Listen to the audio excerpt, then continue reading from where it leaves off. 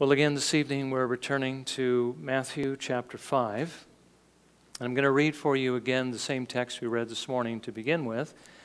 Matthew 5, verses 43 through 48. We'll do a bit of review, and then we'll get into what we want to look at this evening. So this is what our Lord Jesus Christ tells us in the conclusion of chapter 5. And again, let me just remind you that what I've reminded all of us through each of these things, Jesus here is describing to us how the work of the Holy Spirit will give to us the ability to go beyond what the scribes and Pharisees actually do in these particular areas. He will help us to do what the Lord is calling us to do. We don't have to work this up in our own strength. The Lord will provide that strength, but we do need to look to Him for it, and we do need to work with Him to actually put these particular things on. So this is what Jesus says. You have heard that it was said, you shall love your neighbor and hate your enemy. But I say to you, love your enemies and pray for those who persecute you, so that you may be sons of your Father who is in heaven. For He causes His sun to rise on the evil and the good, and sends rain on the righteous and the unrighteous. For if you love those who love you, what reward do you have? Do not even the tax collectors do the same? If you greet only your brothers, what are you doing, or what more are you doing than others? Do not even the Gentiles do the same? Therefore you are to be perfect, as your heavenly Father is perfect. If we wanted one word to summarize what the Lord actually calls us to be, it would be that word, to be perfect as He is perfect. And loving our enemies is but one of those perfections that the Lord is working in us and that He calls us to put on. Now remember this morning we saw Jesus telling us that what God originally intended when He said that we are to love our neighbor. He didn't mean what the Jews thought that He meant, that we're only to love those who love us, that we're only to love those close to us, those who are our friends, those who are basically going to show us love in return, but that we are also to love our enemies. We are to love those who hate us. Now remember, the second point was that Jesus is not saying by this that we need to be able to find something in everybody we see that is lovely and that draws our hearts out toward them. I mean, the people we're called to love may have injured us many times, and humanly speaking, perhaps even in the eyes of the Lord, they have absolutely no redeeming qualities. I want to use that guardedly because we know they have absolutely no goodness in them. They have nothing of the moral image of God, but they still are men made in His image. But with regard to their moral qualities, there's absolutely nothing redeeming in them. So we're not supposed to find that kind of a person lovely. Rather, the Lord was telling us that we are to purpose in our hearts to do them good, to show them mercy, no matter how they may treat us. And He said that we should do this because that is, in fact, what the Father does. In a parallel passage in the Sermon on the Plain, Luke 6:35, we're told that God is kind to ungrateful and evil men. Every day the Lord does good to all mankind. And every day they don't thank Him and rather hate Him in return, and yet the Lord continues to be good to them. Jesus says because we now share the same nature as the Father, because we have the Spirit of God living in us, that is what we will want to do, and that is, as a matter of fact, what we will do. Now, Jesus gave us His nature, among other reasons, so that we can be what He calls us to be. Remember, Jesus said earlier in the sermon that we are to be salt in the world. We are to preserve the world. We are to be those who hold back the sins of others, not encourage them or push them forward in it, just by our presence, by our influence, by our deportment, by our demeanor, by our character. We don't share in the same things that they do, but rather we try to hold them back from doing things we know that are dishonoring to the Lord. We are to be light in this world, to be the sharers of good news. But if we can't share that news from a life that is consistent with what we basically say the gospel is able to do, transform us into the image of Jesus, then it's really going to take the power out of the gospel. We need to have a life that is consistent. How can we be salt and light if we are exactly the same as they are? If the kind of love that we have is no different than the love that the people of this world have. Jesus says we must be better, and he tells us we will be better because he has made us new creatures with a new nature and new desires. As a matter of fact, the Lord says through the Apostle John in 1 John 3, 7 through 10, that the difference between us and the world, because of the Spirit's dwelling within us, will be so obvious that it's unmistakable. He says in that text, "Little children, make sure no one deceives you. The one who practices righteousness is righteous, just as he is righteous. The one who practices sin is of the devil, for the devil has sinned from the beginning. The Son of God appeared for this purpose, to destroy the works of the devil. No one who is born of God practices sin because his seed abides in him, and he cannot sin because he is born of God. By this, the children of God and the children of the devil are obvious.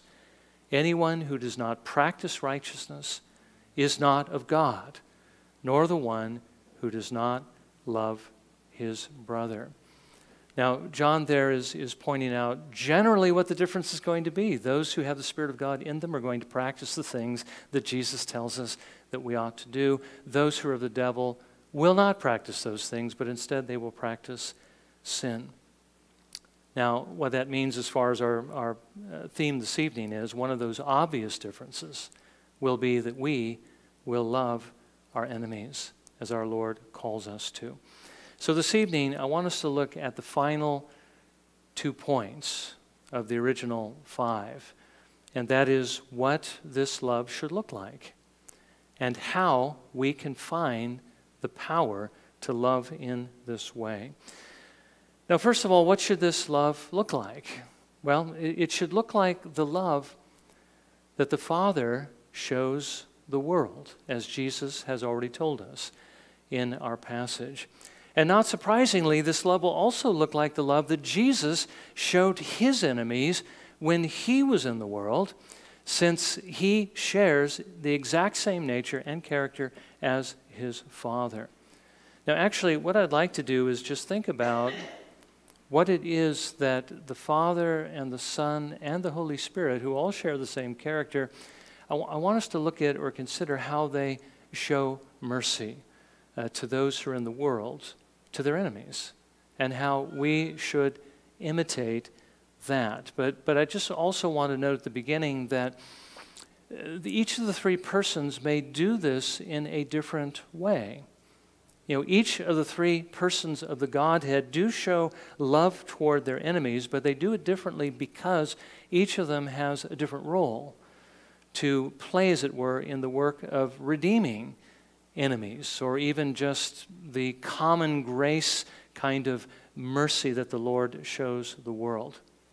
For instance, we read in Scripture that Jesus laid down his life for his enemies. He laid down his life for us while we were his enemies. The Father didn't do that, and the Holy Spirit didn't do that. The Father is the one who gave his Son up for us, that he might make this sacrifice for us while we were his enemies. The Spirit is the one that Jesus, in laying down his life, purchased so that those who were his enemies might actually become, through the Spirit's influence, his friends. Jesus prayed for his enemies while he was on earth. We just saw an example of that. And he continues to do so from heaven. The Father is actually never said to pray.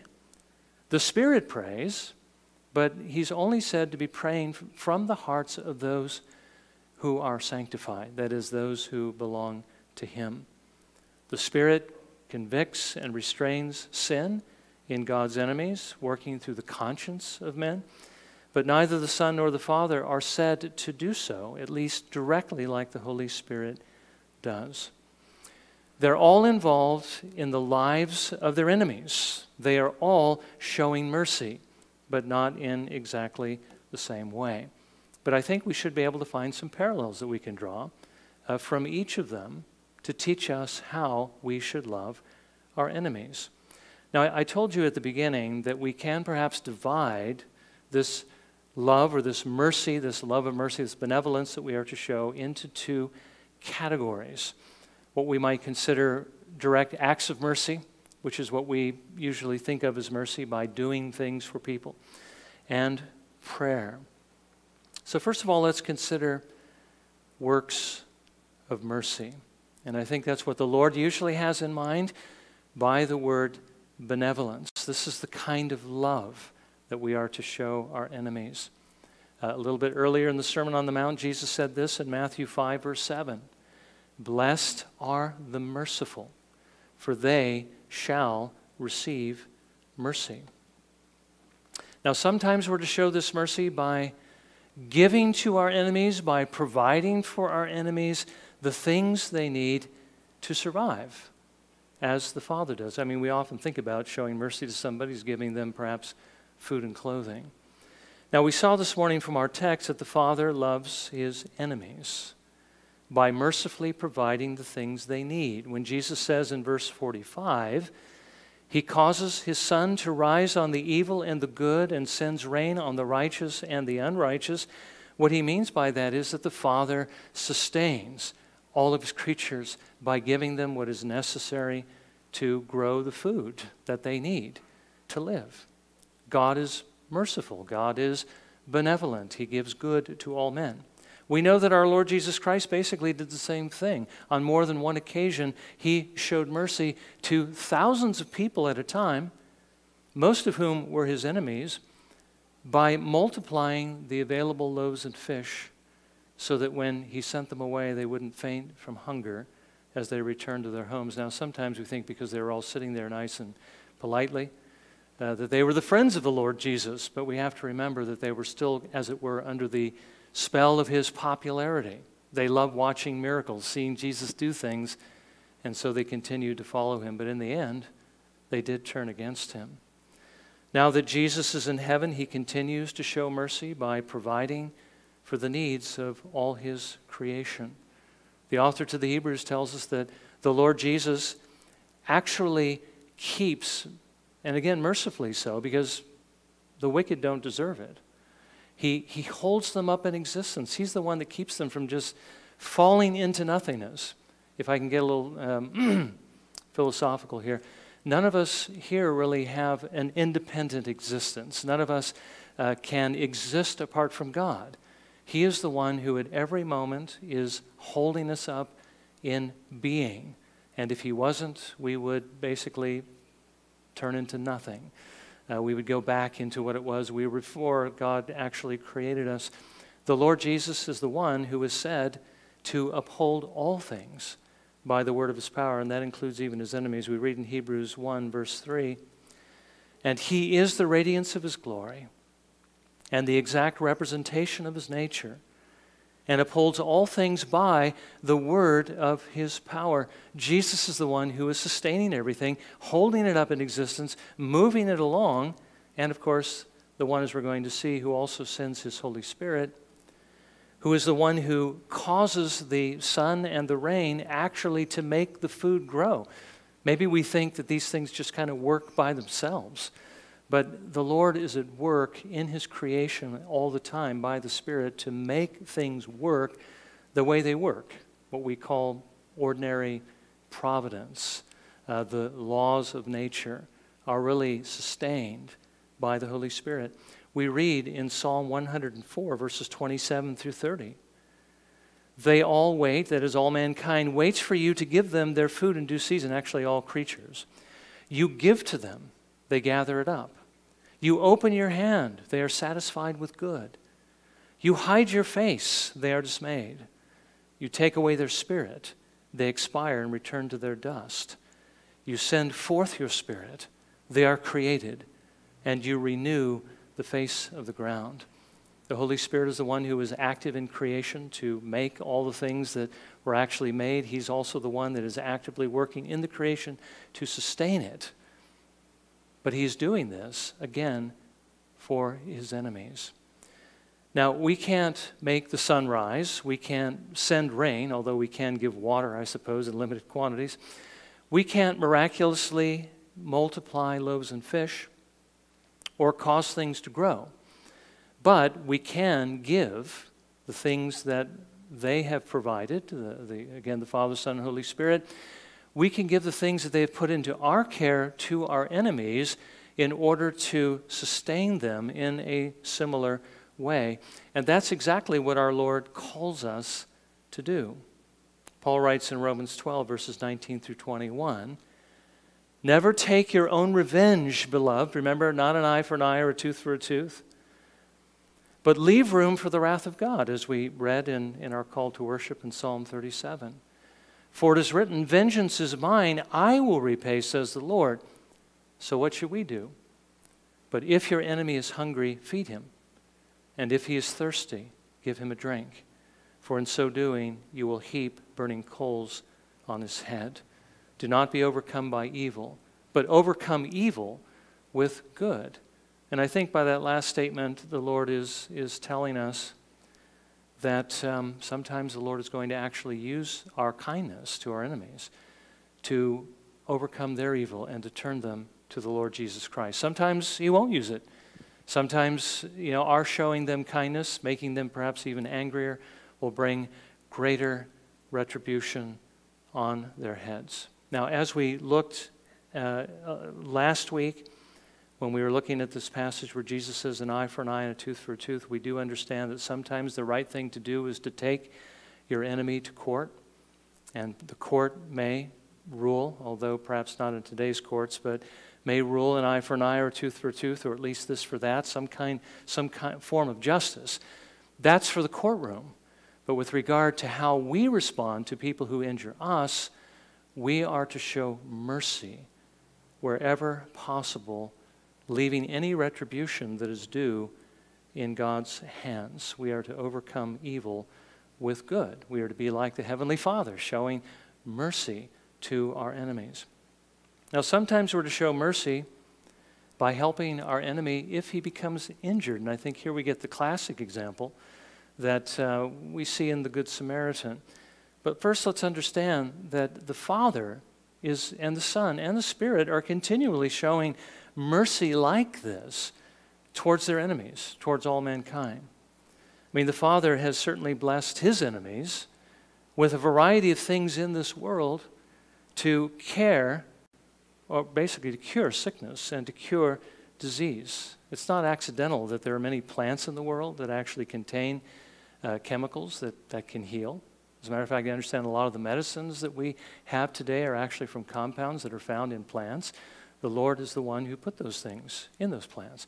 He was the one who also gave us the wisdom to synthesize medicines. Perhaps they're not natural, but we're able to synthesize them, and we can also use those to cure and strengthen, as well as drugs that can dull or remove pain. All of those are blessings from the Lord to his enemies. The Father is the one who has given wisdom to mankind to do the various procedures that they can do in order to make us well. I mean, that's not something man came up with on his own, open heart surgery or whatever it may take to heal us. Now, we know that when Jesus was in this world, he healed many to the point that he almost banished disease from Israel. Now, he did these miracles to prove who he was, that he was the Messiah. He did the things that were predicted of him, but we shouldn't overlook the fact that the miracles that he chose to do, the things which the Father gave him to do, were things that benefited man, even his enemies. I mean, on one occasion, Jesus healed 10 lepers, and 9 of them were Jewish, and 1 was a Gentile. And when he told them to go to the priest to offer what they were supposed to offer for their cleansing, and they were cleansed on the way, only one of them turned back to give glory to God, and that was the Gentile. the others proved to be enemies of the Lord. So when the Lord did miracles, he didn't just raise mountains out of the ground or sort of command them to be cast into the sea, things that wouldn't have helped anyone. Rather, he did things that benefited his creatures. He healed them. And I think we also need to understand the Spirit is the one who makes the things that the Father has given effective to heal. He's the one that makes our bodies to heal. He's the one that guides the doctors, gives them the wisdom and the skill to heal or to repair those things that are broken. Now again, when it comes to us, we can't create medicine. I mean, at least us as individuals. And we certainly, anybody who does that can only basically synthesize it from materials that exist. We can't supernaturally heal anybody like Jesus healed them. We can't give anybody the skill to heal. But sometimes we can supply the things that God has provided to bring about healing. I mean, think about the Good Samaritan. The Good Samaritan, he didn't create the oil, he didn't create the wine. He wasn't the one who gave them the power to actually bring the comfort and the health that they did bring to the injured Jew. But he could, and he did, bring them and apply them to the one who was injured. If our enemy is sick, we can minister to them by bringing them medicine or perhaps by bringing them food. We can show them mercy in this way. If they're in need of more significant help, we can maybe offer to take them to the doctor. If they've been in an accident, we can call for an ambulance. There are things that we can do. And the thing is, Jesus wants us to do this. He wants us to show mercy by caring for the lives and the comfort of our enemies. That's exactly what the Father, Son, and Holy Spirit do. Now, we can especially show them mercy by bringing the gospel to them.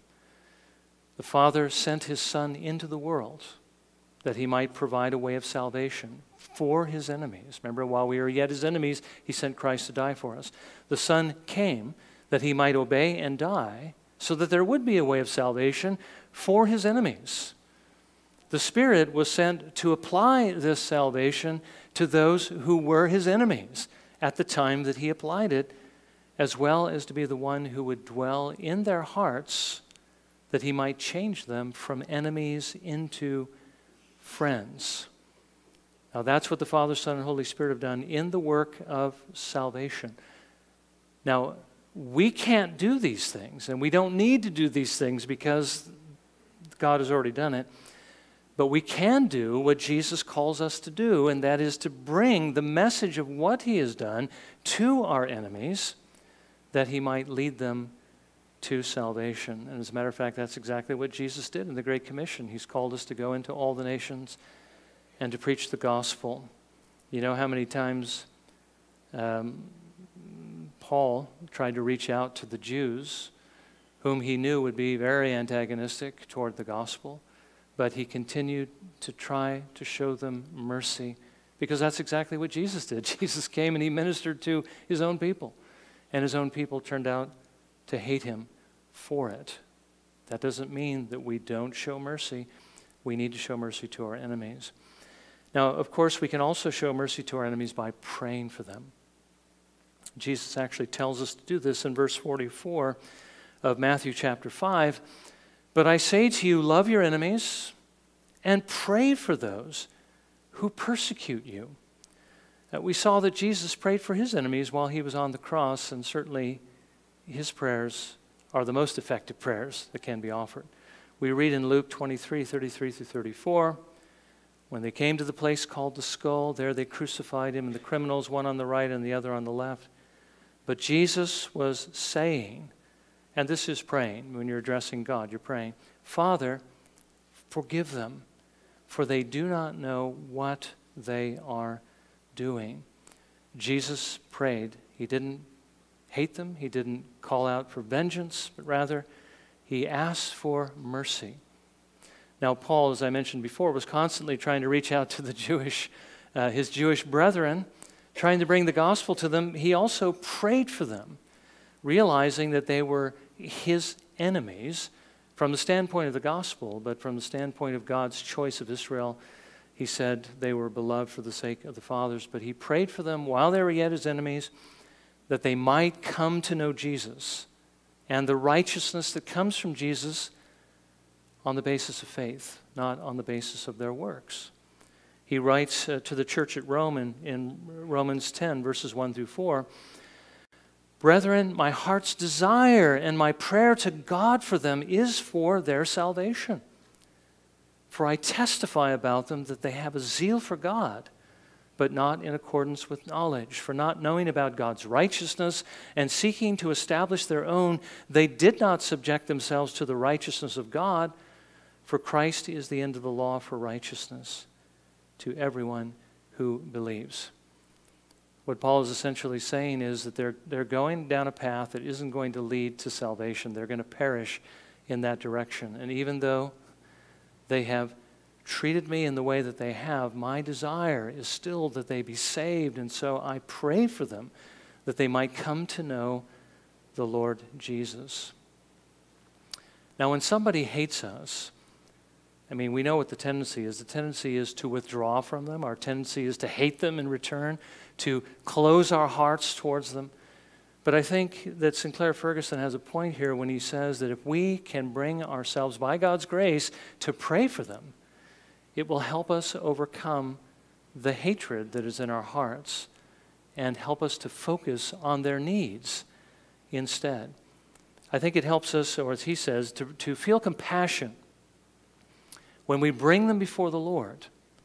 Because when we bring them up, as it were, before the throne room of God or before his throne, I think it also helps us to remember that day when they are going to have to stand before God in the final judgment. And certainly that can elicit pity and mercy and a desire to see them changed.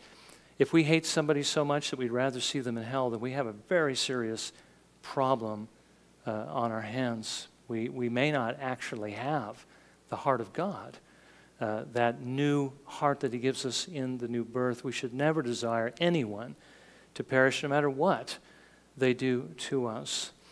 So it helps us to feel compassion. As a matter of fact, our Lord Jesus Christ, when he was on the cross, that maybe it was in his mind. You know, what's going to happen to these on the day of judgment because of their hearts toward me? And he prayed for them, that the Father might actually forgive them. But this is the kind of heart that Jesus calls us to have, because this is the kind of heart that he has, one that perfectly reflects the heart of his Father. Again, he says in verse 48 of Matthew chapter 5, "Therefore you are to be perfect as your heavenly Father is perfect." Now again, we've kind of just scratched the surface, but this is really all we're going to look at this evening with regard to the different ways that we can love our enemies. There's many other ways, certainly, this can be done, but perhaps we can summarize all the remaining ones by saying this, that as Jesus laid down his life to serve those who would inherit salvation while they were still his enemies, so he calls us to lay down our lives to do the same for others, that they too might become his friends and no longer be his enemies. And that means, as Paul tells us on one occasion, that we have to become all things to all men. Now, I did say there are 2 points, and the second one is very brief, so we're going to look at that now. Where are we going to find the strength to be able to do what the Lord calls us to do? And there's really only 2 places, I think, that we can find it. We can find it in the love that Jesus has put in our hearts, and we can find it in the love that he has actually shown to us, because remember, we were in the circumstances that our enemies are in. Now, the love that he has put in our hearts, the presence of his Holy Spirit, the new nature, that's what gives us the power to be able to show mercy. And so let me just say this. If we want more of this power, we need to have a stronger love. And we can only strengthen that kind of love through the ways that we've looked at in the past. We need to spend more time with the Lord. Do you think it matters how much you read the Bible? How much time you spend in prayer? It makes a huge amount of difference. I think we would probably find, if we go back and we're able to see how much time perhaps Whitfield or Wesley or Edwards, or certainly Luther and Spurgeon, how much time they spent with the Lord in prayer, I think we discover that they were much with the Lord, and that's what made them much like Him. So we need to spend more time with Him in the Word and in prayer. We need to make sure that we meet together for worship, because we're doing the things here that the Lord has actually given to us to strengthen that love in our hearts. We need to be able to fellowship together and use what the Lord has given to us to encourage one another. We sometimes need to seek Him more intensely through fasting and prayer. But also, we need to exercise the love that the Lord actually does give to us when we do gain more of it through these particular means. Every time we yield to the Spirit and do what He is moving us to do by that love, that influence grows stronger, just as it also grows weaker if we resist it. We need to exercise the love that the Lord has given to us in order for it to grow. The more we do, the more we're going to be able to do. Again, purely by His grace. So that love needs to be stronger. This is exactly how it gets stronger, and it's the only way it can grow stronger. But secondly, we'll also find it by reflecting on the love that the Lord has actually shown to us. Now, everything that we've just looked at with regard to how the Father and the Son and the Holy Spirit have loved their enemies, we have to remember we were in the enemy category at one time. They loved us in that way when we were their enemies. But they have shown us even greater mercy by, again, saving us from the consequences of our sins and giving to us this really infinitely precious future that we have with them in heaven. So we need to consider that as our Lord tells us, as those who have been shown this mercy, that we need to go and show others this same kind of mercy. We need to be merciful as the Lord has been merciful to us. So may the Lord help us to do that. Again, these are not abstract ideas, theoretical things we toss around. We've just learned something new, and now we know what this passage means. But this is really what our Lord calls us to do, and He's given us the power to do it. He's given us the command to do it. He's given us the example of how we might do it. This is what we need to set our hearts to do. So may the Lord give us strength to actually put these things into practice. Let's bow for a moment of prayer, and let's ask the Lord to help us do that.